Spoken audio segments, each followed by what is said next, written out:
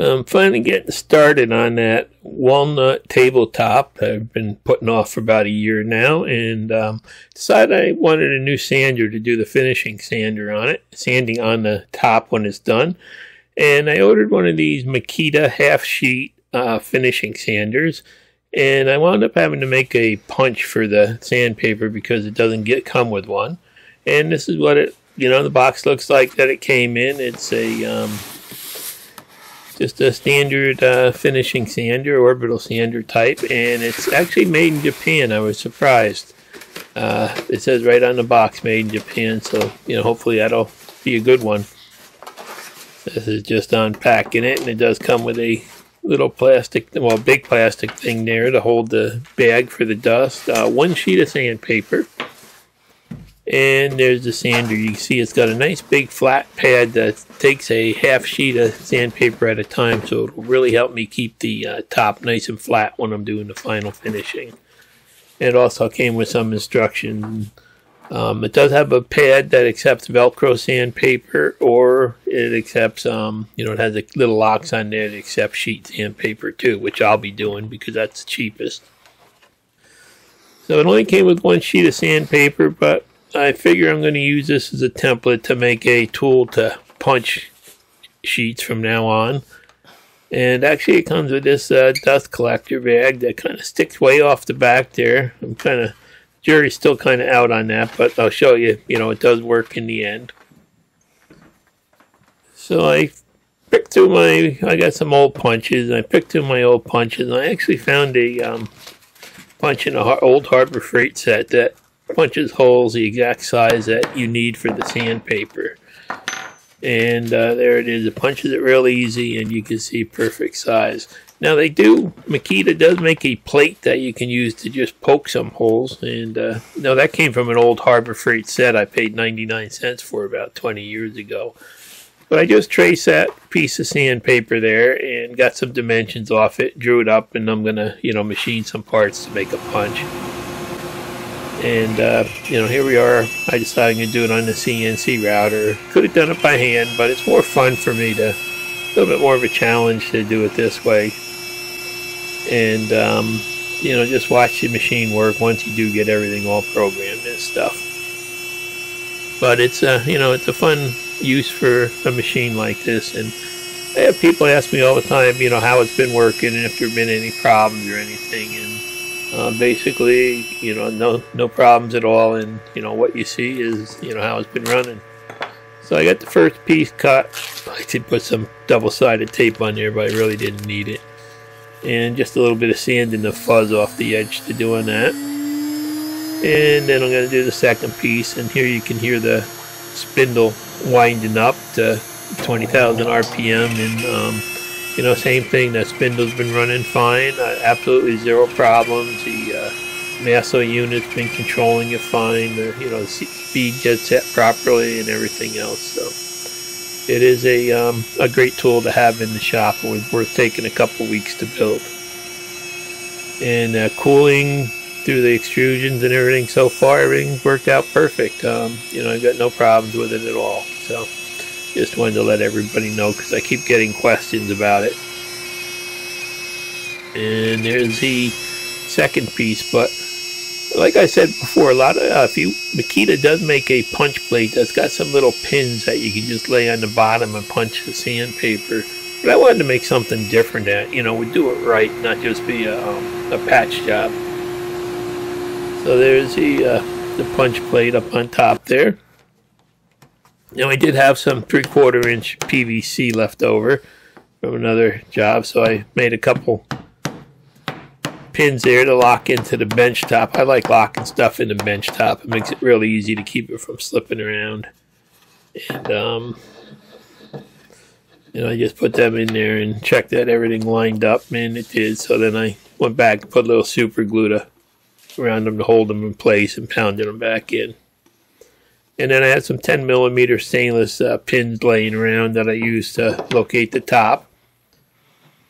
So that just locks in the bench, and then there's 2 holes there that line up the 2 plates on it. And then there's also a little lip there to put a blade on there for cutting the paper. So all the parts were made, sanded, and I decided to go back and put 2 coats of polyacrylic on everything. And I did put it in all the holes and everything else to help harden them to make them last a little bit longer. Then I went up and I drew up and cut up some labels on my Cameo 3, which I've shown you, many times before. And just going to kind of show you how you put them on there. You cut the label and then you weed out the parts that you don't want. And then you put it on this clear transfer film here. And that just, holds it all together while you're putting it on the part. And then you try to get it to adhere using I use this little spatula here, put some pressure on there. And then you just peel off the transfer tape. Now the stuff I got's got a high tack on it, so I like to peel it over the edge of something. And here I'm just going to use this little spatula thing here. And if you pull it over the edge, the sharp edges usually peel right off, and don't try to lift or anything. So that makes it easier for me. But, I just love making labels with that little Cameo 3, and they all come out pretty much perfect. So I've been happy with that. And there you go. You just kind of pull back that cover, and that's it. It's in place to stay. And the pins are in, and I put those other stainless pins in. I actually put a little super glue on them too to hold them. Lines up perfect on the bench. And now I'm just waiting I had to order a new hacksaw blade because I didn't have a good one. So I ordered that from Amazon, and it'll be in tomorrow. This is kind of how it works. I still have to put my stop on there, but the paper gets centered between those 2 stainless steel pins. And then you drop the top on, and you punch through the holes there. And here I took a little piece of plexiglass I had laying there to make the stop for it. So it'd be easy to cut them and line them up and stuff. So I'm just going to use a couple of screws to put it in that side. And here we are next day. The Amazon just dropped off my blades. I bought the cheapest hacksaw blades I could find, and actually pretty nice looking blades. So I'm just going to screw them into that little lip, and I've got the rabbet there to keep them from bending or anything. So, and that should give me the exact 4.5 inch cut.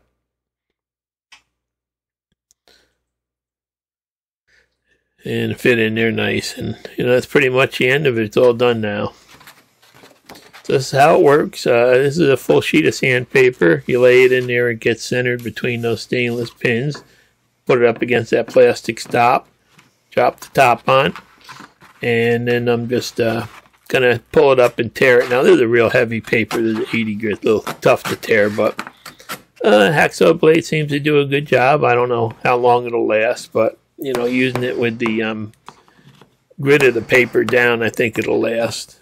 And then it's going to take a little time to go through and punch the holes, but they should all be lined up properly, and I'll probably be able to stack two pieces at a time when I do it from, in reality. I figure this here is just going to give me, just like factory paper, and I won't have those little tiny holes in there that'll impede the dust collection. So there it is, first try, and came out pretty much perfect. A little bit of a ragged edge where I cut it, and I could see that because this is a 80 grit paper that's a real heavy backing.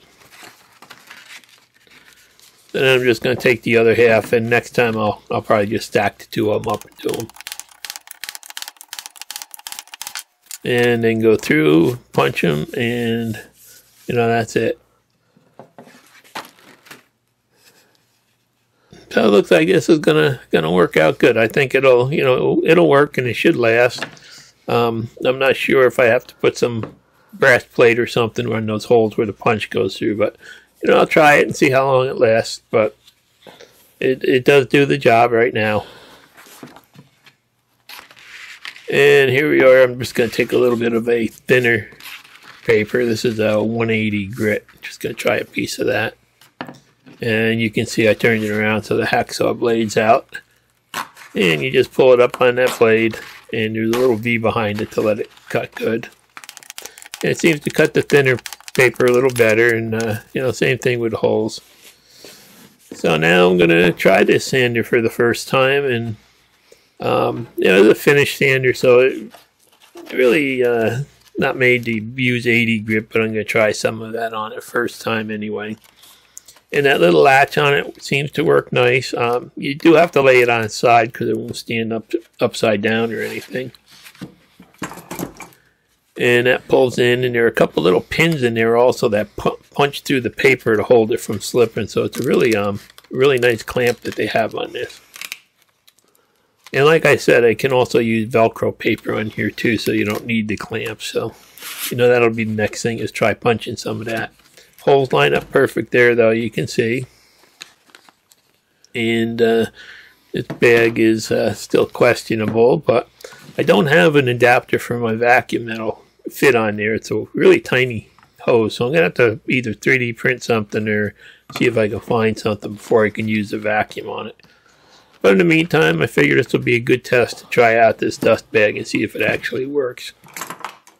So I've got an old piece of cherry I just grabbed that was laying there. I'm going to just clamp this down to the bench and try the sander out. And it does weigh a couple pounds there. I'm going to put some marks on there just so you can see it's actually removing some stock. And this is with that 80 grit that I punched on there. So one thing I noticed is when you use it, basically what I'm seeing is you have to run it on the highest speed. It's got a 1 through 5, and I'm not sure if it's just because of the coarseness of the sandpaper or what, but if you run it on the number 5, it runs very smooth. It doesn't really pass a lot of vibration back to you, back to your hands and stuff, and the sander actually feels smooth. And there is a little bit of dust left on there, but nothing in the air. I'm pretty surprised. That bag really seems to be doing good. So now I'm going to turn it down to slower and show you what I mean. See, it's very uncontrollable if you go down to like the 1, 2, 3, or 4. The sandpaper just kind of grabs and kind of tries to bounce it all over the place. So I guess with a real fine sandpaper you could run it slower, or even with a buffing pad on it. But for general sanding, you're going to have to run it at the highest speed. So I went over that with the 80 grit there. And going to change that out. You can see the little pins, 3 little pins in the end that actually lock that paper in. So it does hold it nice and tight. Real happy with the way the clamps work on it and how they pull it in and hold it. And by having a half sheet sander here, you're going to get a real flat area when you're done, especially if you keep moving it nice and evenly. It's just I've got the 6-inch disc sander and the belt sander, but they really can make an area dip down very easily. So this should help me with getting a nice flat tabletop, and we'll all see how it works out once I get the top put together. And the same thing, I'm just going down to 180 grit here, and I should have gone many other grits and taken my time between, but I'm just doing a little test. And even the same thing with the 180, I noticed if you run it on number 5, it runs nice and smooth. You run it slower and it starts catching and getting jumpy. Basically it feels nice once you got it running the right speed, and you can see there's no dust blowing out. That dust collection seems to be working very good with the bag. I'm pretty amazed. Probably I'll have to find some more of those bags because there doesn't seem to be a easy way to empty them. A little bit left on the wood, but that's pretty much it. And same thing, I'll show you. If you just cut down the speed, it does start bouncing. In the end, it really it looks like it's going to work out. Nice big flat pad, and the dust seems to be working perfect with those big holes poked in there, so I'm happy so far. So let's take the bag off and look at it, and you can see there's quite a bit of dust in there, but there's no way to get it out and reuse that bag, it looks like. So I'm not sure how expensive they are, but I'm gonna I'll be looking for some more bags, and actually a vacuum adapter too. But just wanted to show you that this bag does actually work really good. So there it is. That's that's basically an overview of it, and I'll be using it in the future in the shop, and I'll give you updates as I use it. and making that little punch there for the paper really is going to be nice for the dust collection in the future. And there is some, you can see some orbital marks from the 80 grit there, but they're not too bad, they're not too deep, and I think if you go down and sand with the right grits, they should disappear. So we'll find out once I start sanding on the walnut, which is pretty soft. I just wanted to share how I made this little punch for it, and probably I'll be making one for the 6-inch disc next because it works so good. Thanks for watching. Please subscribe.